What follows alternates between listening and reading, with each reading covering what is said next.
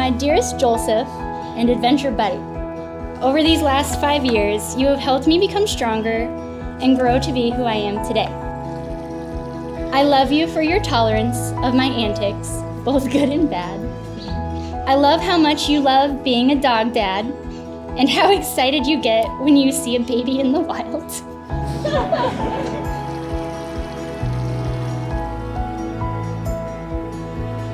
It was when I had zero hesitations, agreeing to follow you to Arizona, that I knew that you were the one that I wanted to be with forever.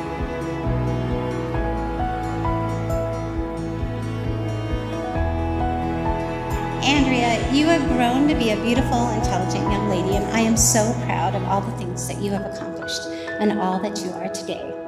You are my champion. You are my sunshine. You are my butterfly. Many years of love and blessing.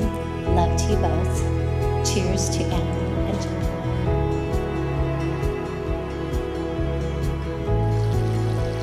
I also have to admit, when I realized that Joel was becoming not only her partner, but her best friend, I may have been a little bit jealous. But Joel, I see how happy you make her, and because of that, I'm willing to share this role with you.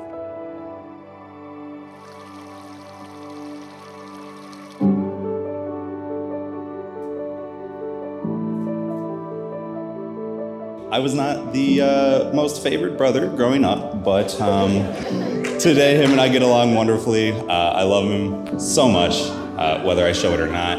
I don't say it enough, but I do love you, Joel, and I'm so happy for you.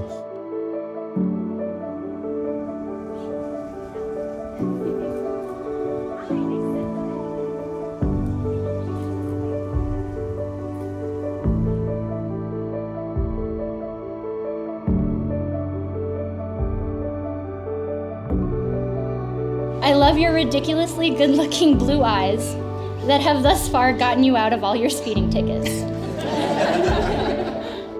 I can't imagine living my life without you and your love for our little family. I promise to stay by your side even when it might seem hard to do.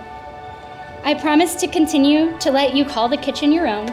I promise to continue to adventure with you to new places, both near and far. I will always love you and your goofy smile.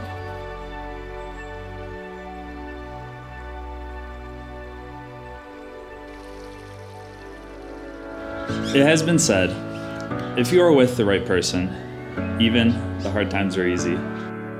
I am the happiest man in the world, knowing that I get to go through the rest of life's adventures with you.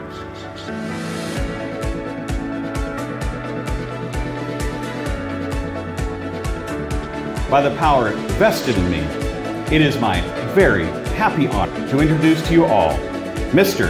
and Mrs. Joel and Andrea Collingwood.